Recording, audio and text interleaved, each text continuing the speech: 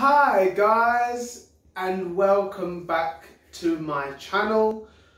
I'm going to be making eggnog today, so yeah, well, I made eggnog today. Right guys, first of all I'm going to be washing my hands. Just putting on the product now. Make it thorough so you can clean all of the germs off. Continually working on your fingernails. Oh, very hot guys. Now they're clean. Now I'm going to be drying my hands and then I'm going to carry on with the meal. Right guys, first of all I'm going to show you the ingredients for the eggnog. Did I say I'm making eggnog? Leave in the comment below. You need 6 eggs. You need 1 cup of double cream, but this is whipping cream because everyone bought double cream.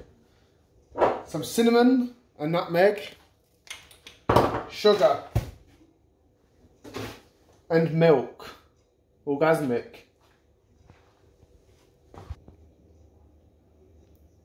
Right, now I'm going to just be cracking, and you need to separate. We don't want the whole egg, we want to keep the whites in case we want to. Some people like to whisk it up after it's been in the fridge for a while and then mix it all in. 1 minute. Oi. So first of all, you want to separate 6 eggs. Now, there's easier ways to do this, but what can I say? I'm traditional. I like to do it the way the pioneers would have done it, back in the early 5th century. And you want to put that into your bowl, but be careful not to break the yolk. And you want to keep doing this 6 times. Does anyone know what 6 is in Spanish? Leave in the comment section below, as I will be doing a Spanish version of this recipe one day on my 600th episode special occasion. Oh, I'm just trying to get the membrane off because it's rank. Got like a bollock on it. 2.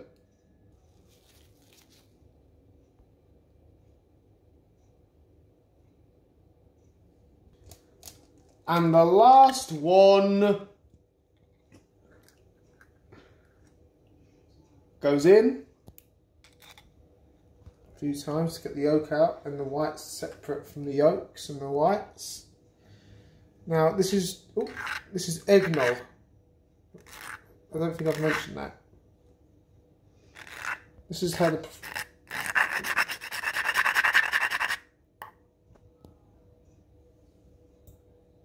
bloop. So you want 6 eggs.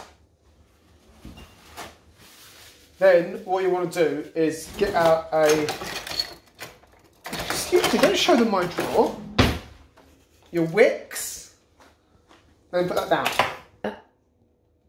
And then you want to put 1 cup of sugar in. Now, the last I made a bit of a, not a mistake, but I didn't want to put that much sugar in, so I'm not going to fill the thing up right to the top.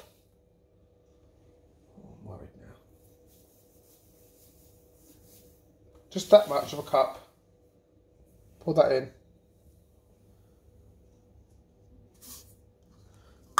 Oops. Then you want to grab your whisk and whisk. You have to make that noise or the eggs won't respond well to you. They'll just recede. Remember, this is an eggnog recipe we're doing here. I don't know what other kind of nog you think this could be, but this time of year you like to make eggnog. It's traditional and it's really, really nice. Now you want to whisk this until it goes lighter in colour, and creamy in colour. Now my whisk is a bit terrible.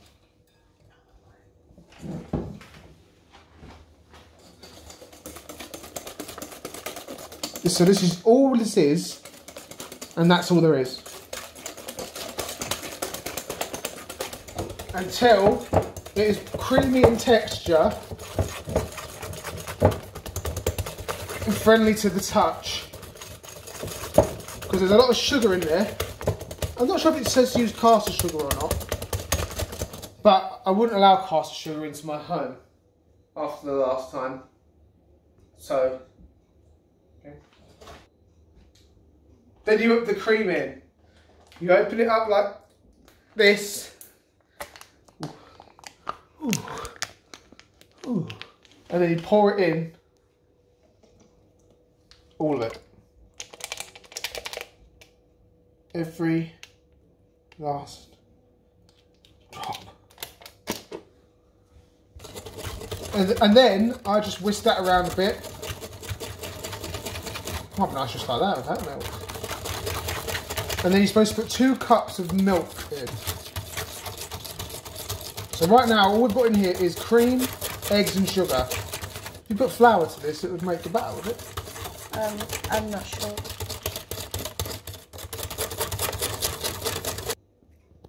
Are we rolling? Yeah. Then you want to put 2 cups of milk.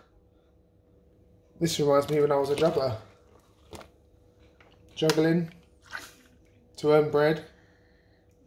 I'm not going to put exactly 2 cups in because that's the kind of guy I feel like today. Once again, whisking just to mix everything all up.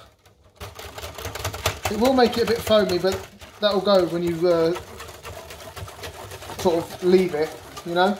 So I'm going to I've whisked that, and I whisked it, and then I'm going to put nutmeg in. Smell that.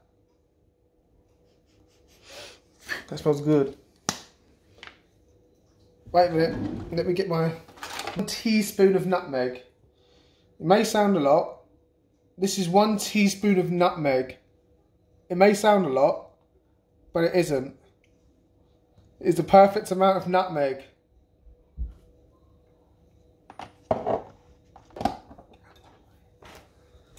You want to whisk that in, showing the bowl, because the nutmeg is what gives it its characteristic flavours. That was what was it? That was 1 teaspoon. Ooh.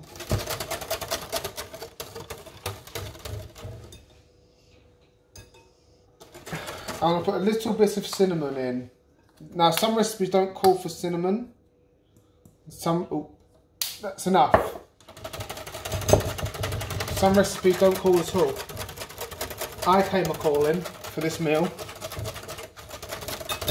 and then I made it. Surreal. Now we have to remember the 5-finger rule when we're making eggnog. 1 is a whisk. 2 is you must have love for eggnog. And 3 is you must have a wholesome heart. 4 is you must have penance. And 5, you need a bowl. Our final ingredient, it doesn't have to be a good name or like this, because we've used the one from Aldi before, but it's bourbon, or you can use rum or whatever sort of alcohol like this you like. I suppose you could use spiced rum, and you would need to put so much spices in. I can't smell it because of the foamage. So now you need to get your cupping. 1 cup will give you, it will kill the germs in the egg, and also last for a few days. You can put more in, or less, just depending, or none at all, really. But if you're going to have eggnog without any alcohol, you may as well just have milk. Unless, of course, you're alcohol intolerant. So now you can leave this. You could drink this right away. Really, I think the alcohol would have killed the germs, but it will only be as cold as the milk it is. What we do is cover it with cling film and then put it in the fridge for, well, the longer the better really. If you can put it in there for a couple of days, it will thicken up a bit more. Right now it's quite loose. Also, with the egg whites, if you wanted to, you could whisk them up to make meringue, but just before you serve this, mix it all in. And it'll just make it a little creamier.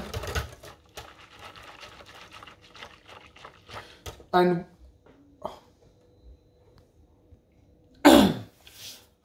to serve this, I would put it into a cup or glass and put a little bit of nutmeg on top and cream.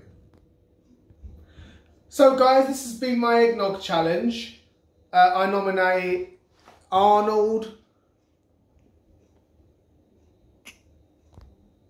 or me. So this is how to make eggnog. I'm going to put this in the fridge now and then drink it. So if you like viewing me, give me a thumbs up. If you want to keep seeing me, give a thumbs up. If you want me to do some more videos, give me a thumbs up. Or whatever. So yeah. Good night, guys.